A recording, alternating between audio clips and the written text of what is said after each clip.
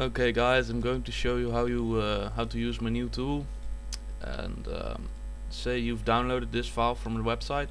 The first thing you do is you create a new folder in your C drive. So name it whatever. Then drag your detected hack and this archive into the folder. Extract the archive.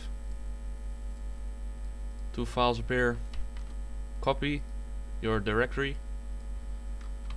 Open a command prompt. Right click paste. Oh wait, don't do that. CD, right click, paste, enter.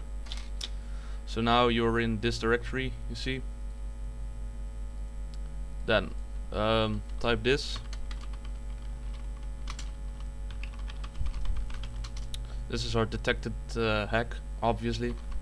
Type some random numbers, these can really be anything, go mad. Hit enter, a lot of text appears, don't worry.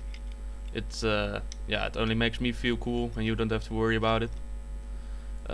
And that's it. You can go test your hack right now, and if everything's alright, it should work.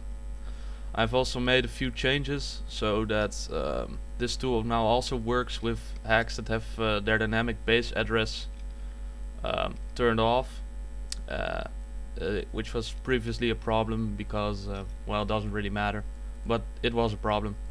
So now hopefully it works for all of you.